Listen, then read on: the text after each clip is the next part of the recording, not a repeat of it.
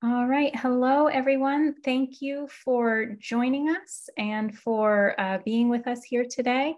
I'm going to give everybody a few moments to log in, get settled, and then we will start this presentation. So happy you're here. All right, let's go ahead and get started today. Thank you, everybody, for being with us here today. Welcome to the first session in the Data Leadership Using CAASPP Data for System Improvement training series. You are here for session 1, the role of summative data in a data use culture. So before we get started today, just a little bit of housekeeping, some Zoom housekeeping. I know we're all pros, but it's always good to go over the basics. We're going to ask everybody to stay muted. You should be muted, but just in case something happens, unless otherwise directed. If you need to mute, you can select the microphone icon, and then there will be points throughout this webinar that we're going to ask people to engage with us using the chat feature. And you can select the chat icon on your Zoom window. It's usually on the right side of the screen or wherever it's floating around on your desktop. So we are going to be using Padlet today as the place that we're going to be posting questions, and also a place to house resources that we talk about throughout this training series. The link to the Padlet has been dropped into the chat box for you, and we're going to take a few minutes to just go through the Padlet right now. Okay, so this is the Padlet that we've created for this particular session. If there are resources here that you would like to come back to later, this Padlet will be available for you at the conclusion of our time together today, and you can feel free to utilize it as a resource. However, please be aware that after at the conclusion of this webinar, the Padlet will no longer be monitored. So if you have additional follow-up questions, please do not post them to this particular Padlet. You can see on the left-hand side of the screen, there is a column about meeting information. If you need to grab the materials, you can do so right here. There's information about attendance verification if needed, and also an evaluation form for the conclusion of this webinar, which we'll talk about a little more in detail. If you need any technical support for this webinar, you can post any questions here. In order to post a question to any of these columns, you can select the plus symbol, and then you can type your question right here if there's a topic, and then the body of your question can be down below. You can select the publish button, and then your question will appear underneath that column. Panelists and support will be monitoring the Padlet throughout our presentation today and responding to questions as well. And if you have, for example, a technical question, we may not be able to answer that question in real time right here, because what we'll do is we'll go to the appropriate people, whether it's at ETS, CDE, to ensure that we're providing you with the most accurate information. So if at the conclusion of our time together today, you do not see an answer to your question, please check back in a day or two, because we will be making sure that we provide answers to all questions posed during our time today. So I'm going to hand it over in just a few more minutes to our training team. We are so thrilled to have with us today Evan Bartelheim, who is the Accountability and Data Literacy leader at the Los Angeles County Office of Education, and also Joe Valero, who is an executive leadership coach at the Office of the Fresno County Superintendent of Schools. So a little bit about our data leadership training series. It is made up of 4 sessions. You are here today for session 1, the role of summative data in a data use culture. Session 2 is about putting data in context to make decisions. Session 3 is about leadership and culture for effective data use. And session 4 is a shared practice panel where practitioners from the field are going to get together to explain some systems that they have put in place at their sites. And it's an opportunity for participants to engage with those panelists and ask any questions that they have around building a data use culture at a particular site.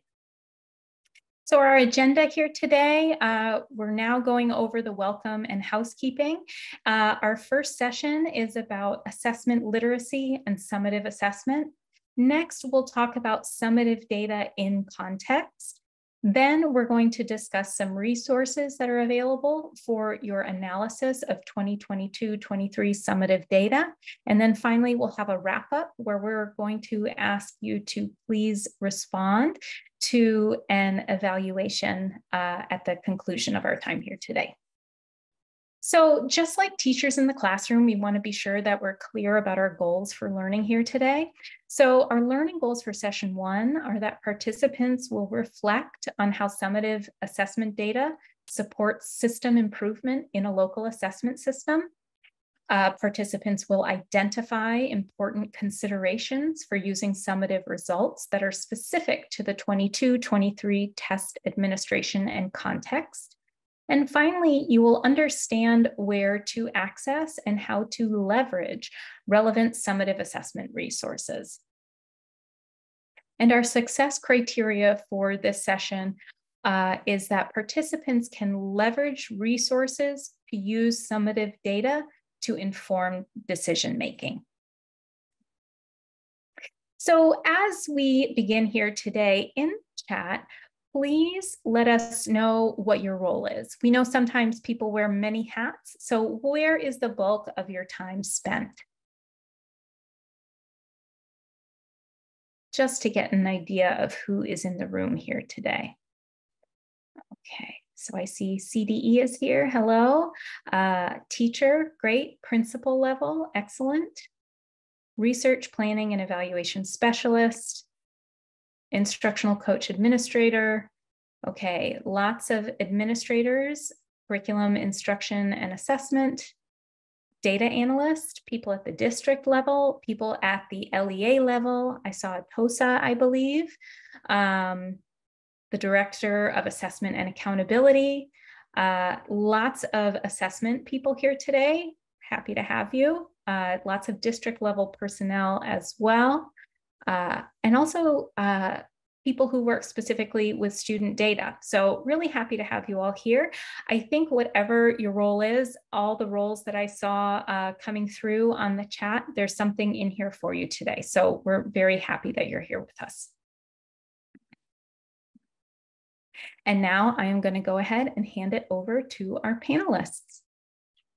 All right, thank you, Chelsea. Joe Valero, Office of the Fresno County Superintendent of Schools. We are really excited to be here today with everybody. So let's start off. Let's start off with assessment literacy and summative assessments. So in this section, we'll discuss some foundational information around assessment literacy, and we're going to dive into the purpose of summative assessment within a balanced assessment system. So to get us started, to get us grounded, let's take a dive into assessment literacy. So we do have a quote right here on the screen. And so let's all read the quote together. I was about to throw a joke. Let's not do that. I was going to say, let's all unmute ourselves and read it together. No, let's not choral read. I'll read it. Please read along with us. And then we'll get a little deeper into it. So talking about assessment literacy. So assessment literacy is defined as the knowledge about how to assess what students know and can do, interpret the results of these assessments, and apply these results to improve student learning and program effectiveness. That's from Webb 2002. And so through, though the focus of this learning series is on summative assessments, we just want to please keep in mind the context of a comprehensive and balanced assessment system. Comprehensive assessment systems use multiple types of assessments to meet the needs of multiple types of interest holders. Let's think about where those different types of assessments fit and to what extent the results of those different assessments meet the needs of different types of interest holders. Additionally, please keep in mind considerations regarding equity that are built into your assessment system and whether those considerations help to promote equitable outcomes for all students. I'm continuing with assessment literacy. There are multiple factors that can differentiate assessment types. These can include grain size, which refers to the specificity of information being assessed, as well as frequency and timing, and the purpose of the assessment. The conditions under which an assessment is administered, flexibility, design, and the use of resulting data are also important factors. Types and purposes of different assessments. Thinking about your local assessment system, recall the following types of assessment. The formative assessment process, which happens on a minute-by-minute, day-by-day basis to inform teaching and learning.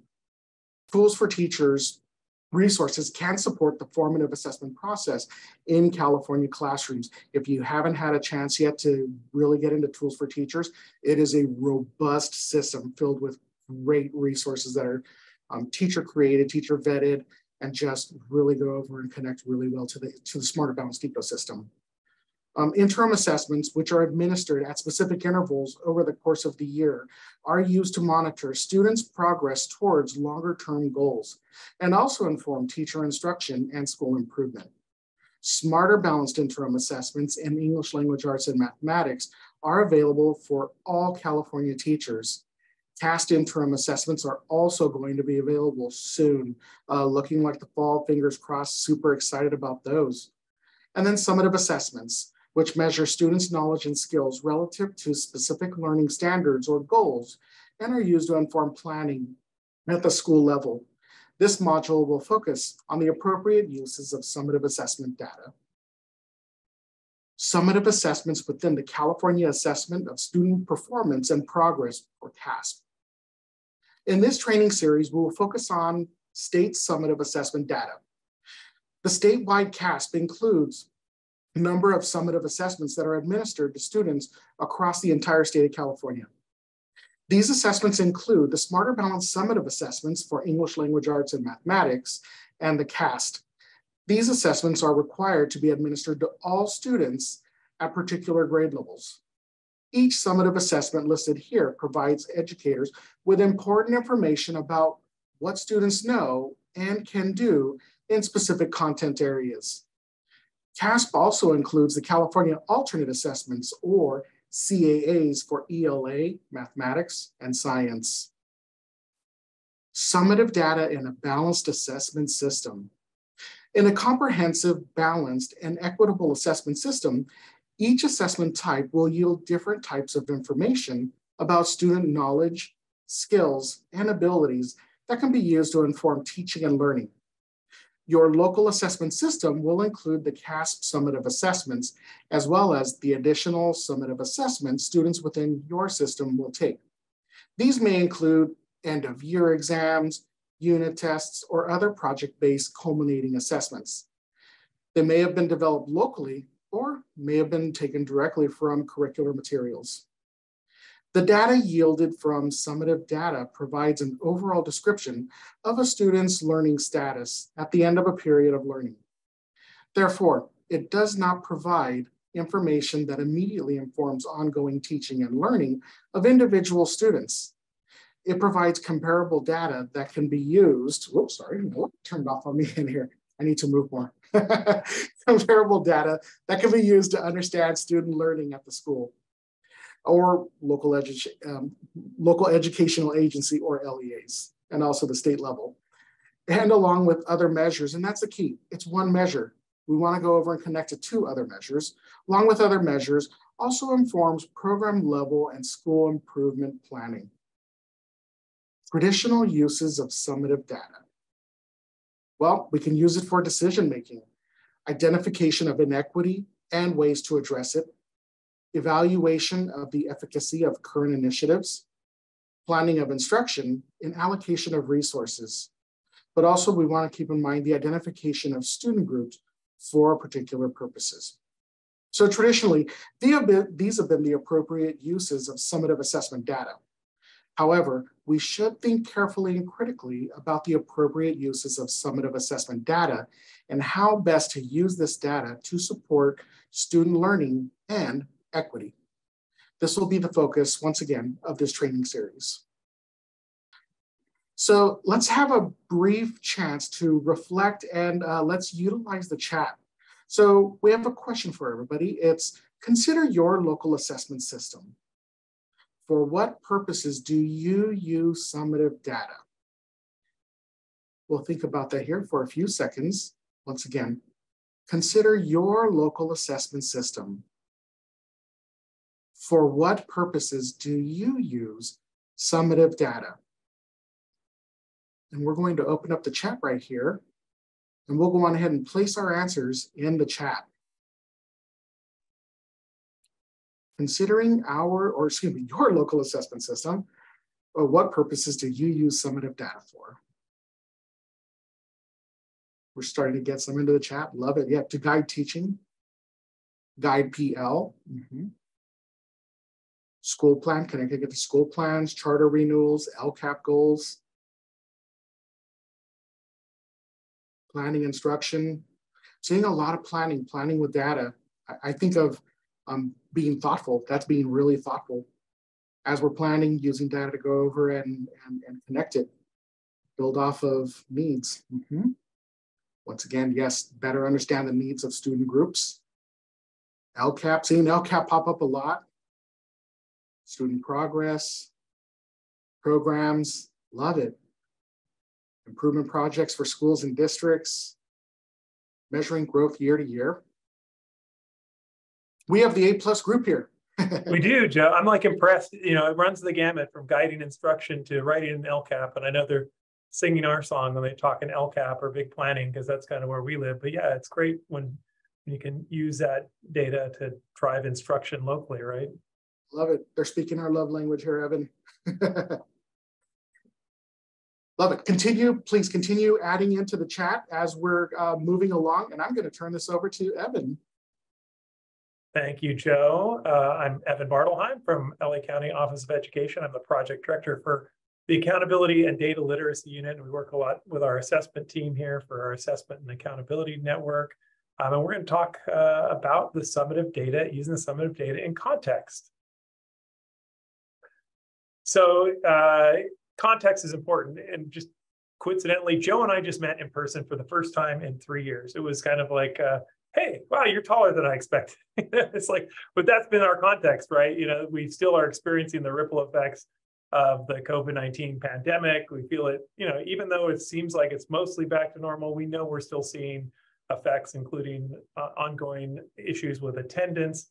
So this year, as you dig into your summative assessment data, you'll want to consider what other pieces of data you have that can provide additional context for this year's administration, and how you can use that data to inform your understanding of this year's assessment results. Now, looking back, we did this last year. There was a great report that the CDE provided that looked at the 21-22 statewide results. And we saw at that time that the percentage of students meeting or exceeding standards on smarter balanced assessments, they were down 4 percentage points for ELA, down from 51% to 47%. And they were down 7 percentage points for math, from 40% to 33%. When compared to students who took the test in 2018-19, the last time it was a full statewide administration took place. For ELA math, they also noticed that the lower grades saw larger differentials from 2018-19 than the higher grade levels, and I think that doesn't surprise us. That was the kids who are most impacted, kids who had only started reading during the pandemic and then came out to be assessed for the first time. So it didn't surprise us. So positive notes for the California science test, the CAASPP. Student scores were generally consistent with pre-pandemic levels. There are small increases for some groups and some grade levels and small decreases in others, but it was largely consistent. And then they did an analysis of the 21-22 cohort. So these are students who were among the small group, because it was only about 20% or so of students statewide who took the assessment when it was provided as if it was possible to do it within your local context. So of those students who took the test in 21, and then again compared to that in 22. They showed the steeper than normal achievement gains at most grade levels. So that suggested that once students got back in and they started testing, or they started learning in person again, that there was a pretty rapid increase. So this is something I would expect now that we've had 2 years of statewide assessment results. So everybody's going to have 2 years worth of data. This is something I'm expecting to look at, both for our LACO schools as well as some of the schools and districts that we serve. That this is something we're going to want to look at. And when I was the assessment and accountability director for a district, I was very interested in year-over-year growth. So I think that's we're going to see. Did our interventions that we implemented during this time work? What about other actions that we implemented locally? Do we have to continue with these programs? Are they successful? So just like Joe was talking about, planning is a big piece of how you might want to use this data. So we do want to consider some potential considerations for the use of summative data for the 22-23 administration. And you need to be mindful of some summative data elements this year. First, you want to ensure the appropriate use of the summative results. And this is going to require LEA leaders, teachers, and parents that they be provided with support in how to interpret the data. In our experience here at LACO, in working with schools and districts, using assessment data in a meaningful and appropriate way requires a systematic approach. You need to have a system in place before you jump in and start analyzing, reflecting, collaborating, and planning that's going to ensure that everyone's voice is heard and people feel a degree of trust that they can speak openly and without fear, that they can share all their thoughts. And we're going to talk more about these leadership needs in the next few slides. Also, are you including multiple measures? We always talk about multiple measures. So as you're reviewing the data, what other insights into student learning do you have? For example, we're going to be working with the district in the next month, and we're going to be looking at how the summative assessment results look in relation to the attendance data for the year. Chronic absenteeism was a huge issue in 21-22, and we know it hasn't gone away in 22-23, but maybe not to the extreme, and we want to see the connection because it's important to be able not only to address the chronic absenteeism, but also to bring light to it for our educational partners. The parents of our students are the ones who maybe have the biggest impact on our attendance, and if we see slow gains in student groups that had high chronic absenteeism, is definitely an area of need. Also, how might you distinguish between reviewing this data for state accountability concerns versus using it for local concerns? And of course, context matters, right? Are you reviewing the data as part of a team at a school who's been identified for comprehensive support and improvement, CSI or ATSI? Or are you sharing the results with community members whose interests might be very different than CSI, ATSI? Maybe they don't even know what CSI, ATSI is. So you got to consider your context when you're sharing. In the chat, tell me, what are your local factors that you're going to be considering when reviewing your data? I'm curious what some of your local concerns may be. I have twin daughters who are sophomores in high school, and they managed to elude state testing, right? They were 6th grade last time. And then when we implemented testing again, they've been in high school, but not at a grade that's tested. But yeah, I'm curious as to what the results will reflect at their school. Absenteeism, thanks, Amy, big deal at her school. It still continues to be a real quandary, and it seems like the new normal. What other local context matters for looking at your assessment results? Joe, what are you hearing in Fresno County?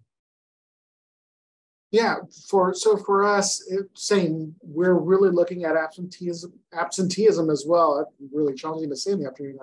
Absenteeism, just looking at that connection, but also there have been some new initiatives that have been coming out lately locally, and so whether it was around writing or whether they were reading, it's taking that deeper look. Once the summative data comes out, going a little deeper, looking at claims and targets.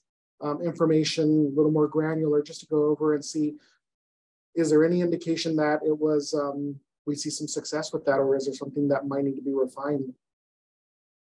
Seeing a lot coming into the chat as well. Students with these increasing achievement. Yeah, I do see a lot. The absenteeism, of course, resonates. Working with specific student groups like English learners, students with disabilities, which of course, some of the groups that were most impacted that we saw coming out with the biggest drops or in their overall test scores. I think where we've put a lot of effort in the last year. I like seeing MTSS because I know a lot of our school districts and charter schools have been working on building a more robust MTSS framework and having a better understanding of how it works. Focusing on growth, not just meeting the needs of bubble kids. I did notice too, speaking to new board members, and I do think this is so important, like how are you communicating this to people who, new leaders in the community who maybe weren't in place, when you've worked with them before. That, as my role in my previous district, it was a big part, being able to communicate to the board. So these are all great. Thank you so much for sharing. If you don't mind, Devin, I'm going to touch one more on that last one. I think that was a really big one, which is really dispelling the myth of bubble kids and, really how our accountability system now really doesn't allow us to go over and have bubble kids anymore. So to Teresa's point, what she was putting into the chat, I love it. It's really focusing on looking at those scale scores, looking at really increased, distance from standard, scale score growth, for lack of a better term right now, and really just going over and looking, can we improve year over year? So I love what's in the chat right here. Appreciate it. Yeah. Thank you.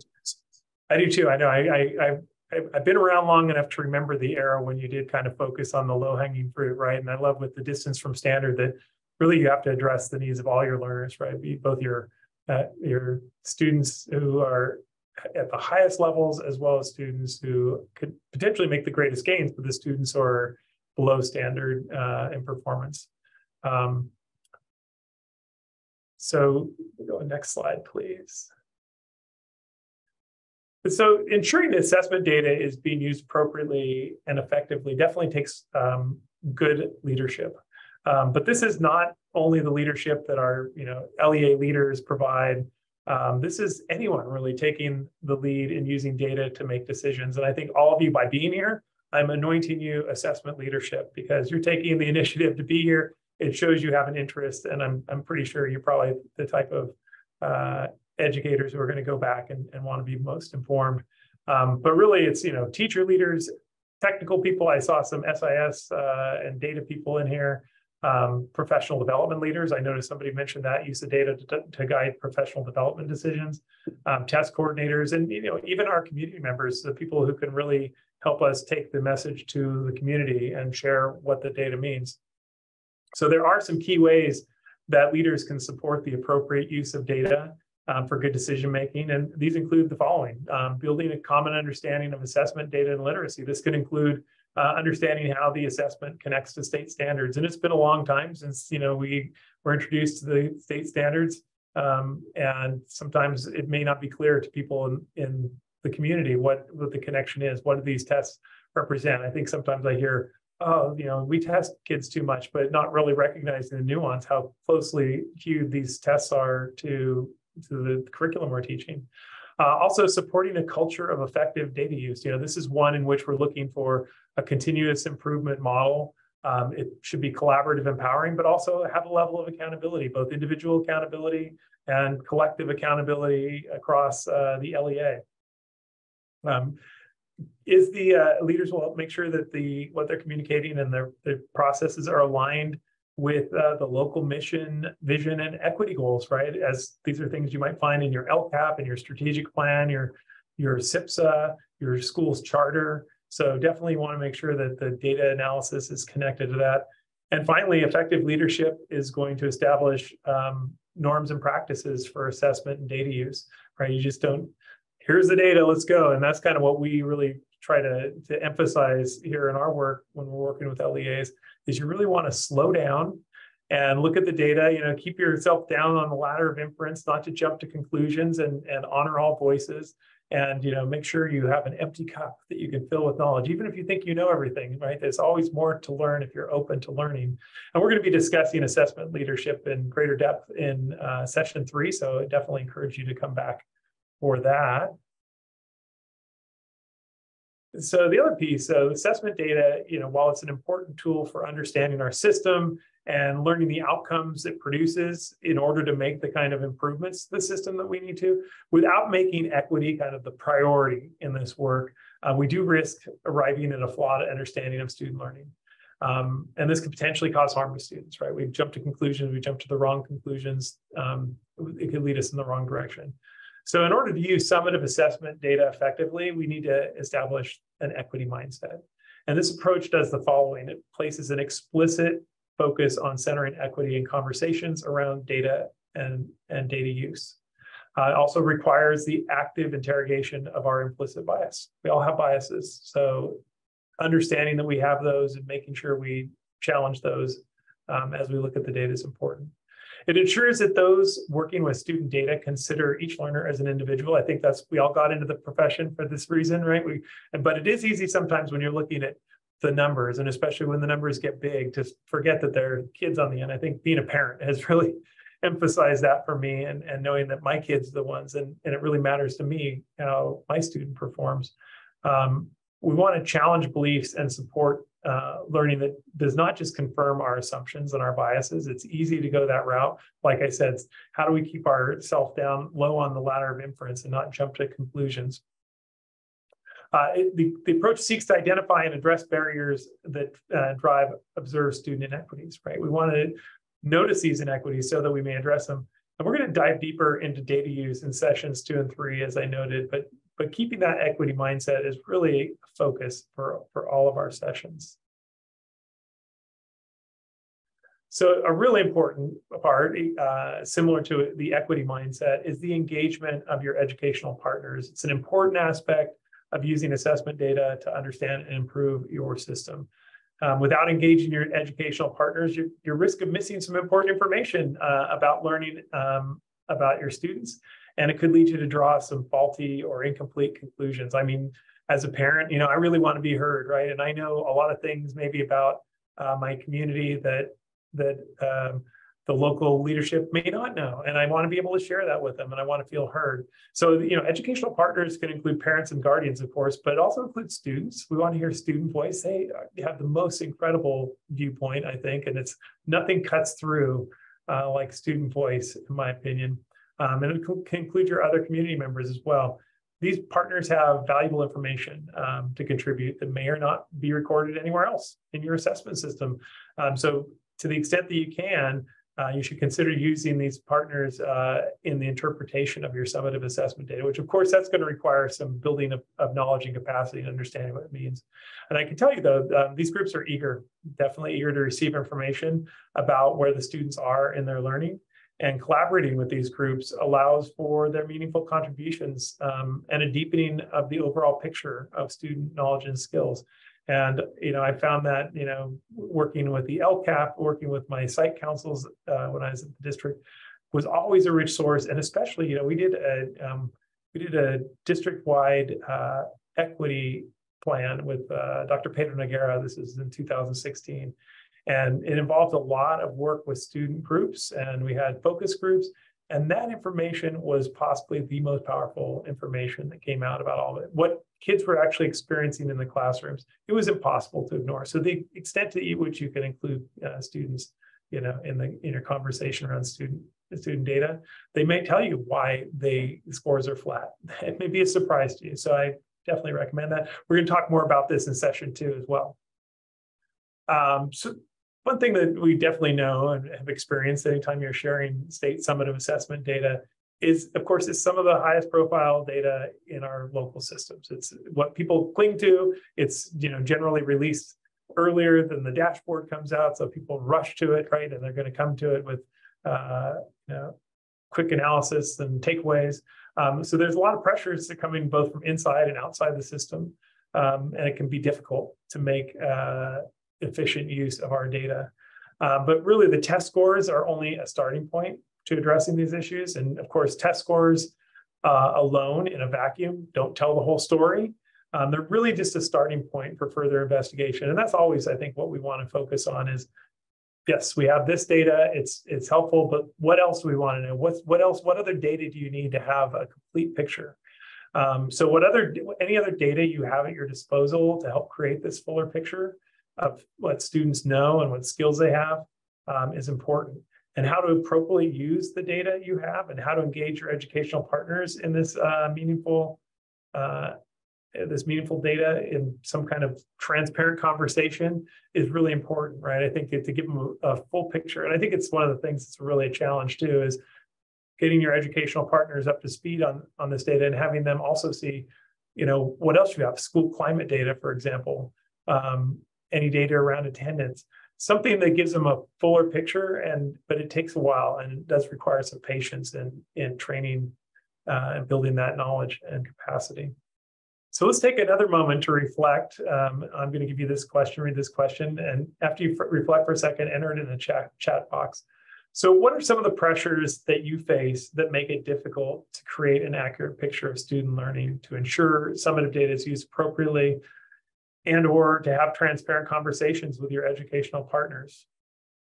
Think about this for a minute and then drop your response in the chat. Kirsten jumps right to the first thing, I think, accessing data. This is a big part, right? And I was the gatekeeper, unfortunately. It makes it really difficult if you have limited access. The more friction that exists between accessing data, the harder it is, right? You want it to flow. Fear of math. Yes, people are afraid of data. And this is kind of our mission here, is to decrease that effective response when people hear data, and you can see that it's like, I don't do data. I was an English teacher. So I definitely came from a different side of the house, but I was always intrigued by data. And I do think that's a piece, you can use your data to tell a story. And that's an important distinction. And maybe that lowers the barriers for a student or for your people who are afraid of the math that's involved. Finding the correct denominator to get the correct percentage, even though, everybody wants to know the rules, the business rules, things like that. Boy, we answer a lot of questions like that, and I wish I always knew what exactly it would be, because it's to some degree, if you're taking the assessment data and trying to convert it into the dashboard data, it's a little bit of a black box. I know, but the rules are out there. Time needed to create pictures that give a more holistic view of our students, right? Satellite to street, the street data, that's key, right? And I do think we do ourselves no favors if we stop at the level of just sharing out our summative assessment results and don't give a bigger picture. More data coaches, yes. But I guess the point here, those of you who are here, everyone could be a data coach, right? If they have the capacity. Virginia, educator distrust in state assessments. Boy, that is like a real challenge to overcome too, right? I think just in general, and I kind of feel like there's always going to be a percentage of the naysayers who don't find value or will say they don't find value. But I think there are a lot of tools, and Joe mentioned tools for teachers. There are so many things coming out, the Lexile quantile information Joe's going to talk about in a minute. All these things I think will make a really good selling point for those teachers. If you're the person responsible for winning them over, I think there's more and more that the state assessment system provides that may make believers out of those naysayers. Well, thank you for your wonderful responses in the chat. These are all great and spot on. And I'm going to hand it back over to Joe. Yeah, thank you, Evan. Yeah, and just really going back to what was in the chat, is really saw a lot of accessing data, saw the word tools come up a few times, and we're talking about resources. And so with that, let's pivot. Those of us that have been LEA coordinators for a few years, remember the P word, pivot. We had to pivot a lot the last few years. We're going to pivot here to talking about resources for the 22-23 summative data analysis. So to the point of what we've been talking about in the chat, and to the point of what Evan was talking about earlier, there are a lot of resources that are available for us to go over and really look through and make sense of the data that's available for us. And so what we're going to do right here is just talk through a number of resources that are available for use for any of the analysis that we need to do for any of our CAASPP summative data. The first one, this was a game changer. I thought it was a really big game changer when it came out, but we're going to start with the California Educator Reporting System, or CERS. We all like to speak in acronyms. Really, very seldom do we ever call it, by its full name. But California Educator Reporting System, or once again CERS, It provides teachers and other LEA staff with current and prior year student test results.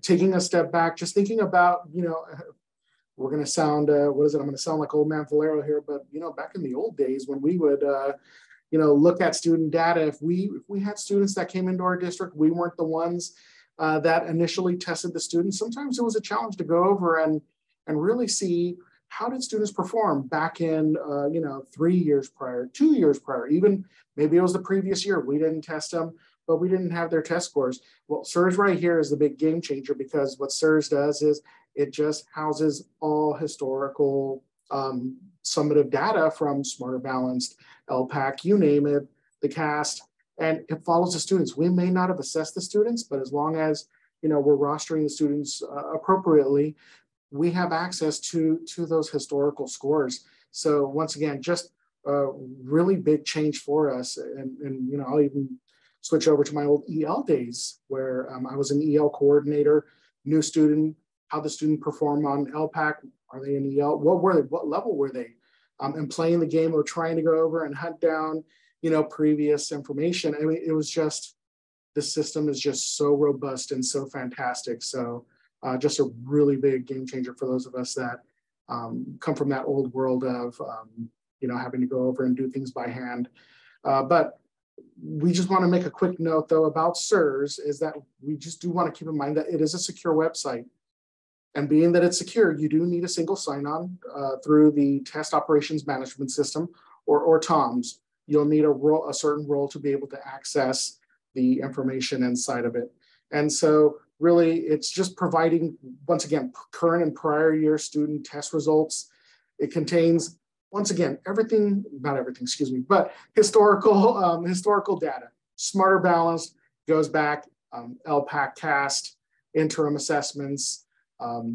We have really great historical information in there, whether it's, once again, summative or interim assessments. It all depends on the creation, though, of the year. Once again, we're not going to find CELT in there or some other CST, things like that from way in the past. But, those would not be housed inside of SIRS. But it's also going to provide us the earliest access to results for all CAASPP summative assessments. I mean, even right now, it is like an election. I mean, it was like Mervin's, a couple of weeks ago, waiting for it to open, just to go over and see those test results. And every day we log in, our colleagues at the California Department of Education and ETS have just done a wonderful job of going over, getting it updated. The system is continuing to update as time goes by, as more scores are coming in. And really teachers and local leaders around in our area in Fresno County have been just clicking away in there, looking at the data, very eager. It's really early. We're getting data early. I mean, thinking about years ago back, when I was a teacher in the classroom, Minister CST, yeah, I'm going back that far. We had Minister CST, we get the results, and it's August and September. I already had, my plans going over the summer, trying to plan out for the new school year. Well, now things are changed. We have data really early on this year. And how does that change our planning going forward now that we have fresh, usable data to go over, thoughtfully plan out over the summer? What it's also going to do is it's going to give access to student interim assessment results. If we haven't had a chance to go in, administer an interim assessment and see that granular information in there by item type, by key distractor analysis, there are some amazing reports in there that really help us with the formative process inside of the California Educator Reporting System, or SIRS. It is a big system, and so we do need some resources to go over and support us with it. And so the very first one, there is a SIRS resources webpage, and it includes videos that help with building prerequisite knowledge, as well as providing additional resources to go over and navigate SIRS. The SIRS user guide describes the features of SIRS and provides detailed instructions for using each feature within the system. It's an online version. You can click, you can search, you can use Control Find, go over, find certain areas within it to go over and help us better navigate SIRS in the SIRS system. Another great resource that is utilized a lot, we utilize it a ton, is the SIRS Sandbox. The SIRS Sandbox is a training tool, and it's intended really to help LEA staff learn about the different features and functions inside of SIRS in a non-secure environment. It offers virtually the same functions as the reporting system, but uses practice test items, and every student is fake in there. So there's no PII, there's nothing in there to go over and really give away any student information. But great way to go over and just practice. Clicking in, if let's say in a particular organization, we haven't administered interim assessments, but we want to see what the data is going to look like. What is the item level information going to look like? What's key distractor going to look like? This sandbox is a powerful, powerful tool to go over and really just play in the system. You cannot break it. It's unbreakable. We tried really hard. We couldn't. And we're still continuing to try. So please get in there. For people that are sometimes worried about clicking things, it cannot be broken. Click around. Play in the system. You're able to go over and find lots of different resources in there. Remember, you don't need a username or password to access the SIRS sandbox. So for the real SIRS, yes, you do need a password, but sandbox account, completely open. You just go, you go in, and there is a link for reference in the resource guide that has been shared. Everything is in your resource guide. So above the website, or not above, but even beyond the website, there are some upcoming SIRS trainings. So there's two really big trainings, and they're differentiated by who the audience is. The first one we'll talk about is the Introduction to SIRS for Test Coordinators and Administrators. This training is designed for staff who have an LEA or site coordinator role in the test operations management system and are responsible for managing access to SIRS for other LEA staff members. This session will include opportunities for attendees to practice using various features of SIRS. We also go over and talk through rostering. I know rostering is one of those, sometimes it could be a challenge, but once you know, it's like riding a bike. You do it after a while, you kind of get used to it, and you can do it in your sleep. But we go over the rostering process as well. We answer questions. So that first one is a really great training. The other training that's coming up as well is the Introduction to SIRS for Teachers. Very similar training to everything that is being trained for administrators. The trainings were really deliberately developed that way. That way the messaging is very consistent and very similar for both users within the system. So it's designed for LEA staff who have or will have access to SIRS assessments results. And we'll take a step back again. So I know last year we had year one of the Introduction to SIRS for Teachers. Sometimes we're thinking about, ooh, this is a third through high school or third through 11th grade, something like that. But with ELPAC scores being available in there, ELPAC is a kindergarten through 12th grade test. So just once again, taking a step back, maybe rethinking who else might need to attend to go over and access these test results in there. But teachers who are going to have students rostered into the system, be a great audience to go over, and we might want to steer towards these other LEA staff who are interested in using SIRS. The session will include opportunities for attendees to practice using various features of SIRS. Once again, sandbox is utilized, going over, getting in, getting dirty.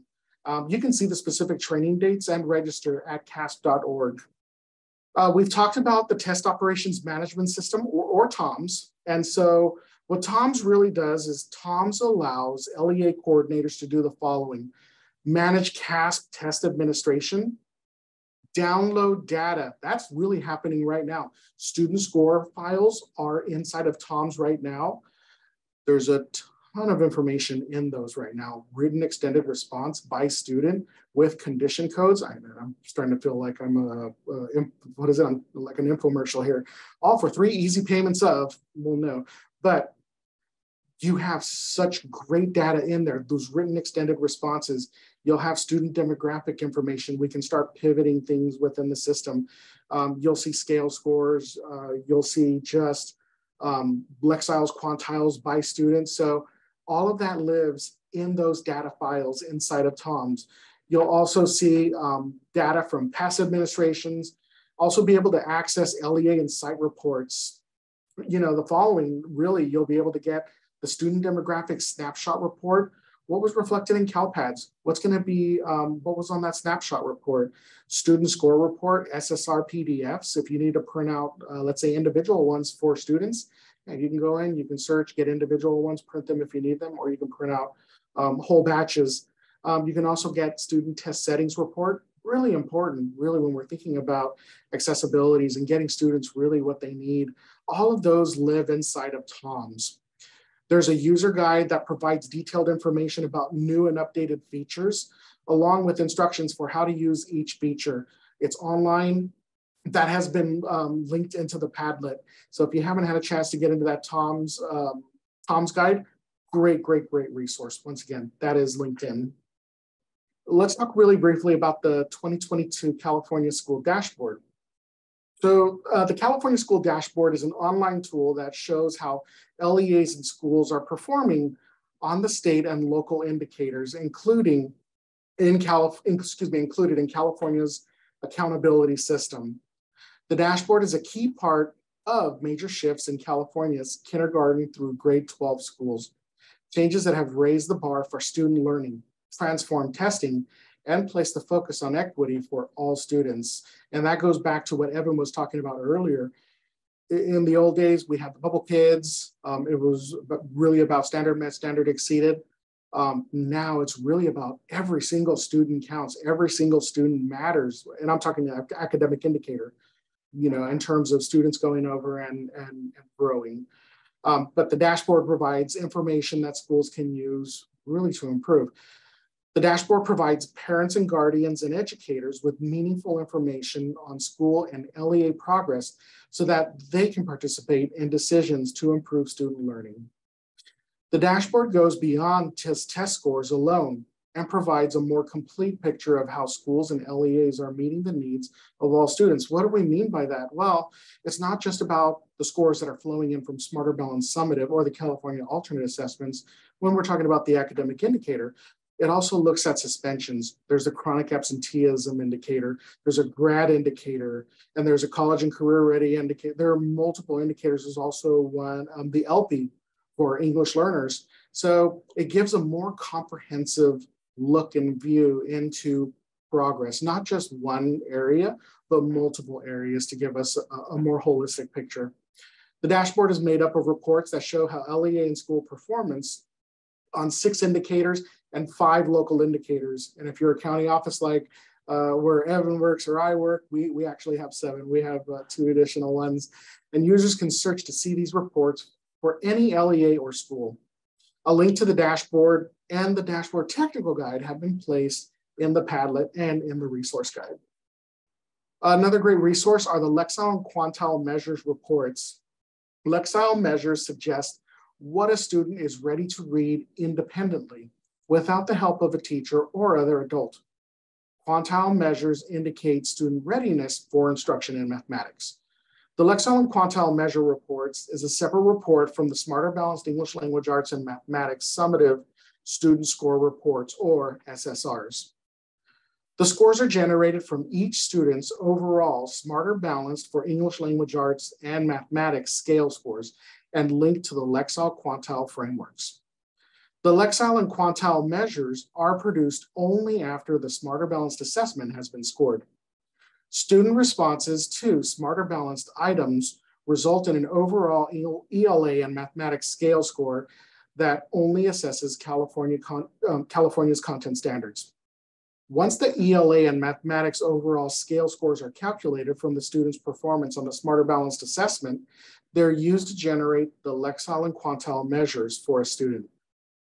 Lexile and Quantile scores are now available in SIRS and will be added to the individual student reports at a later date. So once again, you can log into SIRS, and when you're clicked on, let's use the example of Smarter Balanced Summative for English Language Arts, if you're on Smarter Balanced ELA, there's a dropdown. You can view written extended responses, scale scores, or you can get the Lexile measures, which it will plot it out for you right there on that one page, student name and Lexile measures to go over and use to choose, let's say, Just Right books or books that maybe we want to push ourselves to go over and move up to the next Lexile range. The Lexile and Quantile Hub also provides tools for differentiating and supporting instruction at the different Lexile and Quantile ranges. So here's the key for that particular site though. You'll want to access the Lexile and Quantile hub through TOMS. So we log in with our single sign-on, we get in, we're inside of TOMS. Then you'll see links at the top. When you click on links and then select the Lexile Quantile hub, your single sign-on will automatically get you in to go over and get those additional resources within the system.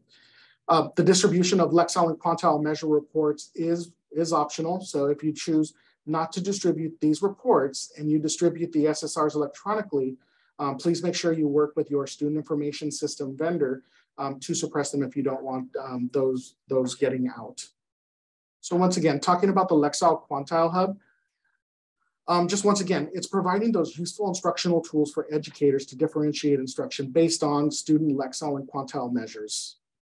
Once again, remember, you don't want to get it really independently. You want to go through TOMS. That's kind of the trick to get it.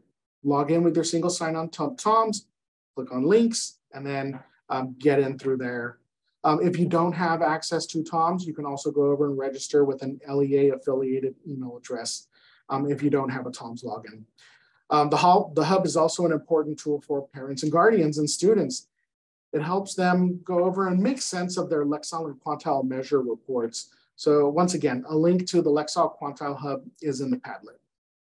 There are also trainings that you have access to. So there was a virtual training series that consisted of 2 webinars providing general overviews. One was for the Lexile framework and the other for the Quantile framework. And there are 6 hands-on deep dive workshops with live demonstrations of tools available within the Lexile and Quantile Hub. Recordings of these webinars can be accessed by visiting the CAASPP.org website and then go to past training opportunities and materials webpage. And then you can filter down to the program is CAASPP and then the training series is Lexile and Quantile. I don't want to brag or anything, but we actually had a team from the Metametrics, the folks who created the Lexile and Quantile Hub. They came to our last data assessment and accountability network meeting. And it was phenomenal. I mean, I think the one thing we didn't mention here is that as California educators, we actually have access to a free and enhanced access to the Lexile Quantile Hub. You just log in and your LEA will be recognized with if you use your LEA email. And one of the things that they had that was so cool, I thought, oh my gosh, now I really wish my kids had taken the CAASPP, because they have a career measure where they're taking individual, exploring careers and looking at what the Lexile and Quantile expectations are for various careers. That's linked to data from the Labor Department in terms of job growth, expected job growth, the types of salary ranges you might expect in that field. It's really cool. So yeah, we had a great time with them here, and I definitely need to spend some more time myself. Yeah, that is awesome. Yeah, it's good stuff. So, and of course you mentioned, Joe, that this is linked on the student score report. So it's already populated. So the individual Smarter Balanced score report for ELA and math are now becoming available electronically, and they become available after a student completes an assessment, submitting both parts of the assessment, right? So both the computer adaptive portion and the performance task are required to get a result for the 2. The CDE initially performs a quality review and then approves the release of those scores.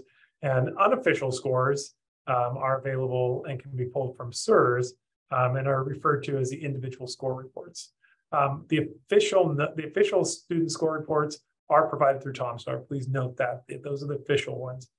You'll notice that the school and state averages have been removed this year from the student score reports, and that's because traditionally those averages have been derived from 3-year averages, and because of the pandemic, which caused the interruptions, there are not 3-year rolling averages available. So that metric's not very useful at this point. I suspect they'll come back when we have 3 years worth of data. And then one final reminder, because we use the adjusted blueprints on this most recent summative assessment administration. Both the ELA and math this year, the claim area performance for individual students is not available on the student score report. It is available, we'll talk about it in a minute, in the test results for California, but not on the individual student score reports.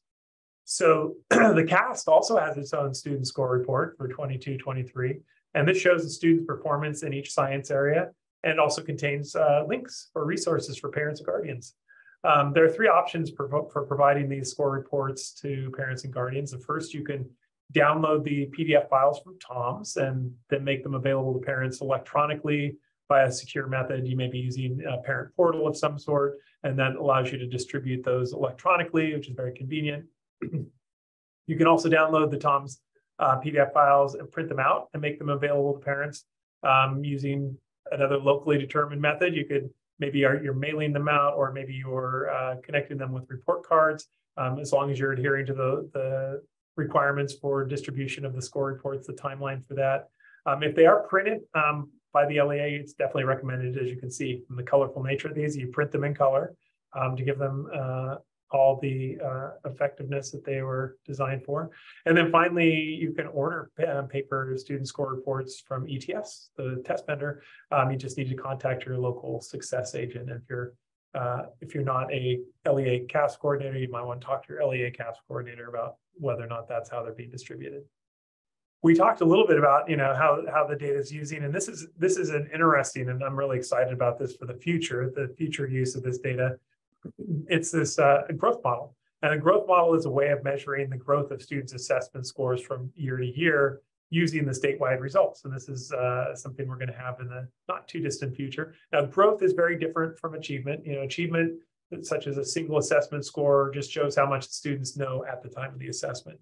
Growth, however, shows how much students' scores grew from one grade level to the next. And so in an accountability system like our own, aggregate student growth can provide a picture of average growth for students within a school, LEA, or student group, right? We can take all of the scores from around the state, and we can determine some expectations for what a year's worth of growth would look like. And then we can apply it to individual students and then aggregate that up to the school level, the LEA level, or looking at student groups. Now, because you do require consecutive years to do this, to calculate the growth scores, they can only be calculated for the grades in which there would have been a prior year. So the score reports for growth would only be available for grades 4 through 8, and grades 3 and 11 don't have growth scores because, of course, there are no prior test scores for those years. And importantly, growth scores will not be reported on the student level. This is important. They won't ever appear on the student score report. These are only going to be reported for student groups, for schools, and for LEAs. Because of the lack of testing in 2019-20, the data used for the growth model was interrupted, and we don't have actionable growth scores. Growth scores, however, will be calculated and released again in 2023-24. You may have heard about the growth scores before because they actually did release back in 2021. The CDE released some aggregate growth score files. They're very interesting. And they also included a very informative toolkit to understand the growth scores and explain what these growth scores represented. And these original scores were calculated using historical data. So time it was from 2017, 2018, 19, those CAASPP score years. So of course, when the data came out, it was 3-year-old data. You couldn't make any major decisions with that information. But yeah, moving forward in 2023-24, when the growth data comes out, this will be very interesting to look at. I think it does show, and I think this is going to be interesting. It's very easy to get hung up on the percentage of students meeting and exceeding, but what you don't always see is how you have these some LEAs that are actually taking their student groups or entire schools, and they're having greater growth than average, than the statewide average. And so that's what's going to come from this. And so you might be able to do some more apples to apples comparison, like comparing growth. It's like, high performing school districts may not necessarily have the same level of growth as lower performing school districts, because it's a very different measurement. So there's more information about the growth model. It's linked in the Padlet, and also in the resource guide. So something I'm definitely looking forward to. Another great resource to share with you is the test results for California's assessment website. You may have previously known it as the public reporting website.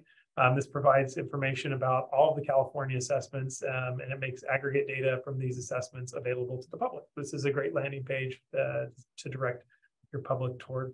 Now, for smarter, balanced ELA math, the claim level data is available. Like I mentioned, not available for individual students, but for groups of 30 or more, it is visible. So you can see your claim level data on this site. And the site also includes brief explanations about each assessment with more extensive information about the CAASPP assessments under the About tab. Now, one very helpful feature on the website that I've actually used pretty regularly is the ability to aggregate data from LEAs across California for comparison purposes. We were always wondering, oh, how does the structure of our math acceleration work? And we had some comparable districts demographically that we were curious, like, how do they run their model? How do we do ours? And then to be able to look and compare our results to their results was very helpful. The link for this page is included in the resource guide, also in the Padlet. Some additional features of this, there's some additional, I'm like you, Joe, it's the infomercial now for the test results for Cal. But I honestly, some of this stuff is like, if you haven't been back and visited this site in a while, and it often does happen, like, oh, we pull our information into our own data viz tool and we aren't really looking elsewhere. I recommend going and taking a look. There are some cool things that are worth pointing out. So one is a school district and state comparison. And so you can use the search feature to compare results of your individual school to those of the LEA overall, as well as to the state. Then you've got this change over time feature, and this lets users view how a specific grade level cohort, including individual student groups, significant student groups, progress over a period of time. So this year you'll be able, once it's populated, you can look back. Your fifth graders, you'll have 2 years worth of data. You can see how they did over time. There's also a performance trend report, which allows users to view the performance of 2 different student groups within a single grade level over time. So you can take that feature of the change over time, and now you compare 2 student groups, which is great for comparing. It's a great equity tool. Like, are we closing the achievement gap, right? Are we able to move our student groups? We're pouring in these resources. Are we being effective? We want growth for all students, but we need more growth for students who are below the district or the LEA average. And then finally, you can download, if you're a real data wonk, and I know some of those people are here, the research files that are available, and these can be used for complex analyses and customized reporting. We download these, we pull them into Power BI, for data visualization purposes. So these are also available there as well. And finally, some additional resources for you to explore after this training. There's the 22-23 pre-test virtual training series webinar, which includes updates, roles, responsibilities, and information on how to administer the assessment results. And certainly if you're an LEA CAASPP coordinator, it's always worth a preview before you get into next year. The scale score percentile tables, these are going to contain the cut scores for each percentile grouping for grades 3 through 8 and 11 for both ELA and math. The scale score percentile tables are only available for 2018-19 and before, as these tables do require data from 2 consecutive years. So look forward to that being updated in the future. Then there's the data summary and cross tabulations resource, which allows users to download statewide CAASPP summary data for all students, specific student groups, and cross tabulations of student groups. See, cross tabulations, this is definitely the data wonk part of the presentation. And finally, the designated supports and accommodations assignment data files. This is actually really useful. And we do a lot of work, our assessment unit, in sharing what kind of supports and accommodations are available. And it's a good way to track a growth or changes in time over the use of specific supports and accommodations. So you can see download this file, look at the number of accessibility supports that were assigned to students. It's not indicative of the number used by the students. These resources are available for all of you to access on your own, and they're also linked in the Padlet. So we have a few minutes, so this is the exploration time. So let's take, I don't know, 5 minutes? I'm looking at Chelsea. Chelsea, is 5 minutes good here? Because we have a few more slides to wrap up. Yeah, absolutely. Yes, 5, we'll bring people back in about 5 minutes. Okay. So let's explore some of the resources that we've highlighted in this section. They're all linked in the Padlet. And then let's answer this question. What new ideas do you have for using some of the resources discussed to support teaching and learning?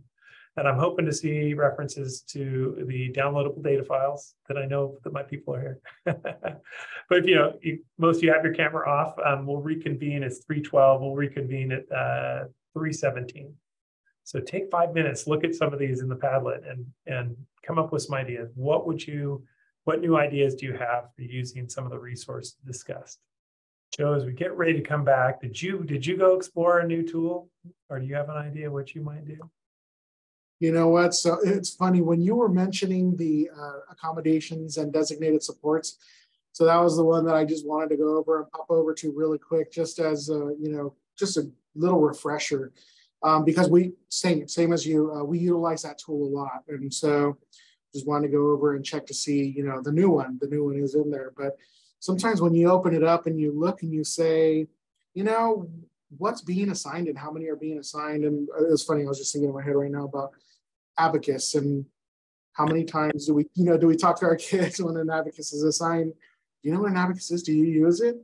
Yeah, well, we got a few assigned. Maybe we need to talk through, the practice of using them. So, but that one particular tool, tons of great tools in there, but that one in particular, we utilize a lot.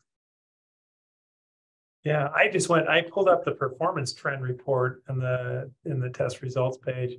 And this is a good one. I've got a presentation coming up working with one of our local districts. They actually did administer the full assessment in 2021. So they have pretty consistent, once it was available. So I was able to look, some of the student group over time, and I didn't realize it actually goes back by grade level as far back as 2018 results. So that's actually really helpful. Even if they hadn't administered, there's data there that's helpful to look at, so you can see these changes over time in a way that I think is very accessible for folks. So that's really good stuff. So yeah, put in a chat, since we're back now. We've hit our 5 minutes. So if you have an idea, what would you do to use some of these resources to support teaching and learning? Or I'm going to expand on that to maybe share with your educational partners. What might you use of the features that we've talked about, or these resources? I'm hoping somebody puts in the Lexile quantile information. Like I said, I think that's going to win over more teachers when they have it, because it really is designed for parents and for teachers to use. And that data can be really powerful. And especially, if I'm talking to parents at a back to school conference and I've got this data and I can talk to about, suggested books, what a great resource for teachers. And if I'm going to piggyback on what you're saying there, Evan, it was one of those, we had conversations with a few of our districts a few months back, knowing that there were going to be Lexile measures available at the end of this year, really, and then thinking about that next incoming year. Then the conversation started, do we need to assess students at the beginning of the year when we want to start thinking about reading groups if we have this incoming data already? Is there one test we may be able to get rid of? So, I agree. Lexiles is really where there are a lot of resources involved with it that could really go over and support teaching. So we do see tracking how effective our learning loss programs were by using the test results for California page, tracking change over time for 2 groups. Great. Yeah, that's a very practical use of this data, and certainly be able to articulate it to parents and show them, the website to help out. Well, thank you for your taking the time and sticking. I see most of you are still on here, which is great to see. We'll turn it back over to Chelsea to close us out with just some wrap-up information. Hi, everyone. Thank you. And big thank you to Evan and Joe for leading us through this presentation and providing, your expertise and your real world experience and application. It really makes the presentation so much better. So thank you so much for being here. You see here that there is a QR code that is shown on your screen right now. If you have a few minutes, we're going to spend the next maybe 2 to 3 minutes.